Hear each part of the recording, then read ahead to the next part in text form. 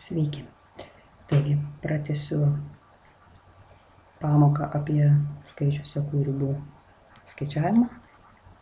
Na ir dabar pasidalinsiu būtent tą žadėtąją mažą gudrybę. Taigi, kol kas mes ir skaičiavome ribas, kurios ir būtent ir buvo štai tokio pavidalo, kokį aš esu užrašęs štai čia. Tai yra, mes skaičiavome reiškinio ribą, kuris buvo, reiškia, dviejų reiškinių santykių išreikštas, kur tiek skaitikliai, tiek vartikliai buvo kažkokio laipsnio daugianariai. Būtent toks užrašas reiškia, kad P yra daugianaris, o N reiškia, kad tai yra M laipsnio daugianaris, o čia yra K laipsnio daugianaris. Būtent tą čia parašiau, kad pirmi du pavyzdžiai, kuriuos aš išnagrinėjau praeitoje pamokoje, būtent ir buvo šio tipo ribų skaičiavimas. Na ir dabar susipažinsime su tokiais trim atvejais, kuriuos mes atpažinę labai lengvai nustatysime ribas. Tai reiškia, jeigu mes nustatysime, kad skaitiklio laipsnis yra mažesnis už vardiklio, būtent štai šitas variantas, tiesiog riba bus lygi nuliui. Be ilgų skaičiavimų mes galėsime tai iš karto teikti. Jeigu M lygu bus K, tai yra bus vienodi šitie laipsniai,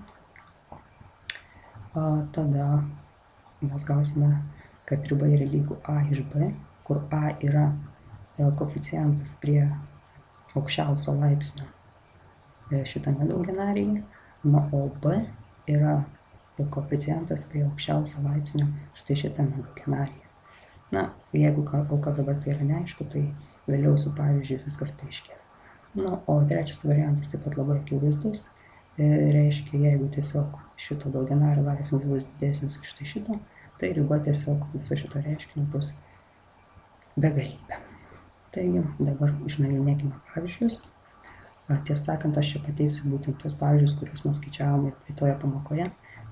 Tiesiog bus galima palyginti, kiek žymiai mažiau vargo teks įdėti, skaičiuojant šias ribas, naudojantis naujomis taisyklėmis.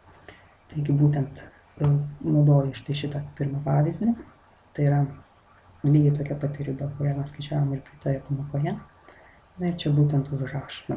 Čia būtent visų šitų variantų bus galima ir nerašyti.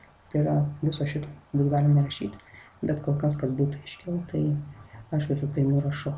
Reiškia, kad PM tai yra pirmasis, reiškia, daugianaris yra 5M plus 6, o PK, čia aš aišku padariau klaidelę čia, jeigu žiūrėti pagal čia, tai truputėlį aišku gal ir maišysis, nes kadangi čia tiesiog pažymėjau M raidelę, bet aš manau esmės tai nekeičia, tiesiog čia yra skaitiklio daugianaris, čia yra vardiklio daugianaris.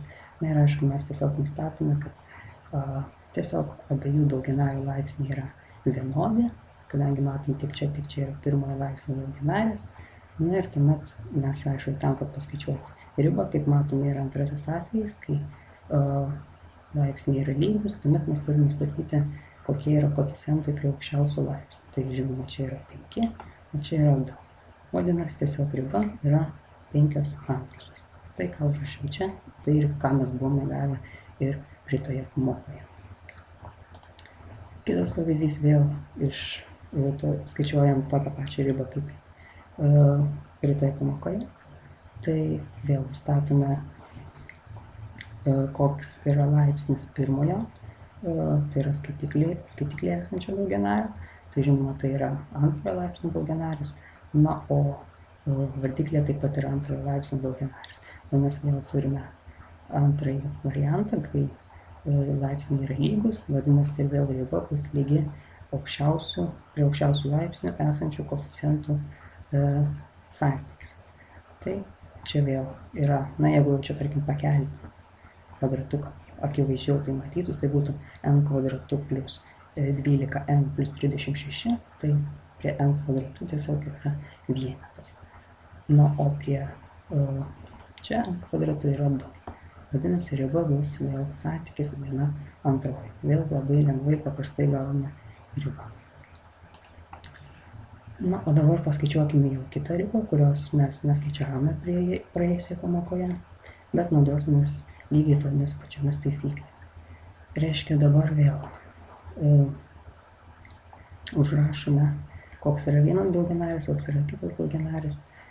Na, tik tai šį kartą jau aišku matome, kad jau nebeturėsime antro varianto, kadangi jau skiriasi laipsniai.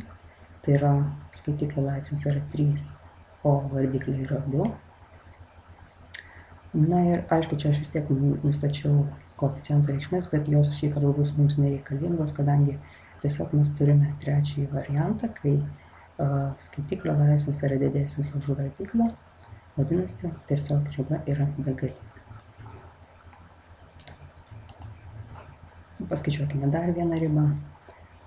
Čia vėl tiesiog matome, kad čia yra trečiojo laipsnio daugianaris, čia yra penktojo laipsnio daugianaris, vadinasi, 3 yra mažiau už 5. Turime šitą variantą, vadinasi, riba tiesiog paprastai yra tiesiog lygu 2.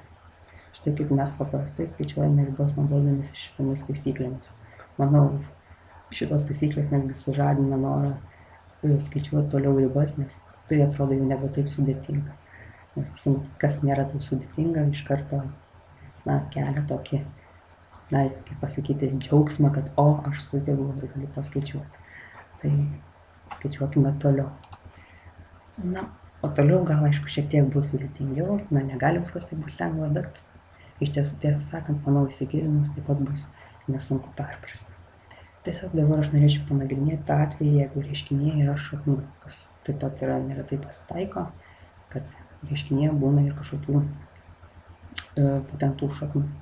Tai reiškia, jeigu mes, tarkime, turime aplamai, tiesiog visas reiškinys yra sudarytas tiesiog iš vienos šaknies, kurios po šaknyje yra būtent kažkokio laipsnio irgi daugianaris, tai tuomet mes galime tiesiog tą ribą paskaičiuoti labai paprastai. Iš tiesų, tiesą sakant, galim sakyti iš vienos pusės netgi pritaikydami būtent laipsnio irgi tą taisyklę, kad galime tiesiog pirmą paskaičiuoti būtent to laipsnio pagrindo ribą, o tik paskui pakelti laipsnį. Tai galim sakyti, čia yra identiška taisyklė, reiškia, kad irgi tiesiog mes galime paskaičiuoti pošaknio ribą, o paskui tik tai ištraukti šaknį. O kaip žinome, jau tokią daugianario ribą paskaičiuoti mokame ir netgi žinome, kam jinai yra lygi. Jinai visuomet yra lygi arba begalybė, arba minus begalybė. Priklausomai nuo šito a nulinio reikšmės, tai yra ir jinai teigiama, ir neigiama. Ir štai paskaičiuokime, tarkime, turime štai tokį reiškinį. Tai būtent, kad pagal tą savybę įkeliame ribą į pošaknį. Čia, kadangi prie aukščiausio laipsnio koeficientas yra vienetas, jis yra teigiamas, vadinasi, visas šitas reiškinys artėja į begalybę. O ištraukus kubinę šaknį iš begalybės, mes vis tiek gausime labai didelį skaičių, tai yra begalybė. Jeigu čia yra minusas, tai tuomet vėl įkėlę ribą į pošaknį, tiesiog gausime, kad jau šitas visas reiškinys atėjo minus begalybę, o ištraukus kubinę šaknį iš minus begalybės ir gausime minus begalybę.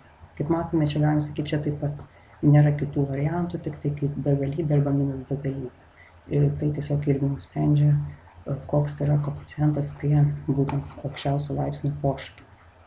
Žinoma, jeigu čia, tarkime, būtų antrojo laipsnio šaknis ir mes turėtume tokį reiškinį pošaknyje, tai negalėtume teigti, kad čia mes galim paskaičiuoti ribą, kadangi tiesiog mes negalėtume ištraukti kvadratinės šaknies iš neigiamo skaičiaus. Bet šiaip bendrai žiūrint, tai tokie atvejai yra galimi. Ir